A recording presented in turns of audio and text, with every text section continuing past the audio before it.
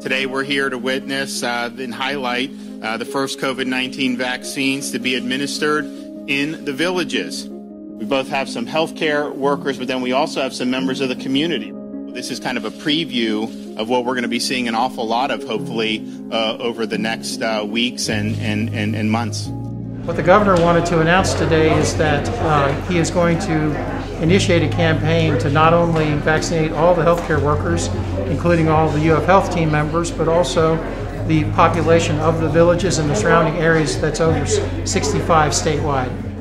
We're going to be able to very quickly scale beyond the healthcare workers in hospitals and long-term care facilities to the community residents. And we're really excited about having that opportunity to be able to provide vaccine to those in the most need.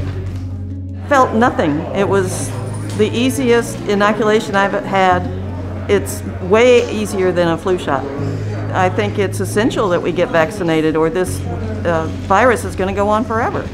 I chose to get the vaccine for a couple of reasons. Number one, I am involved in patient care, and I thought it would be my responsibility to get the vaccine if I was going to continue with patient care, but it's also both for my safety and also for the safety of the other people that I come in contact with. It was a wonderful experience to know that now, we're on the road to getting out of this pandemic.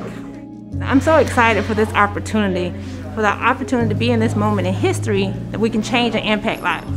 So as a physician who has cared for COVID patients myself, today is an amazing day. It's incredible to think where we were a year ago, and today to see the light at the end of the tunnel with this vaccine is really inspiring.